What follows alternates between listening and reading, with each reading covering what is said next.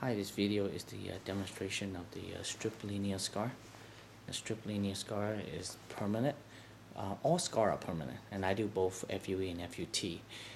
This is the FUT strip hair transplant linear scar demonstration, and I'm trying to provide both scar so the audience can understand and be more informed to before they decide to choose which method is best for them. There's always pro and con for both. The pro for the strip is cheaper. You can move a bigger case per day, 4 to 5,000 grafts, and they grow 5% better than the FUE. Again, both my FUE and my FUT, they're both good result. You can't tell much of a difference. But the con of the FUT is more invasive. We had to cut out the strip. That means the suture, you had to remove the sutures. It's more painful during recovery,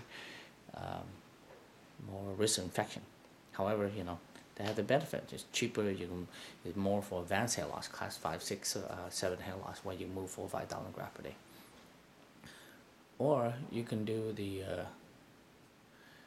FUE. The FUE is there's pro and con. The benefit of the FUE is less invasive, less scar, less side effects, less painful, and you can shave your head short. But the downside of the FUE is the cost is more expensive, and the number of grafts is less.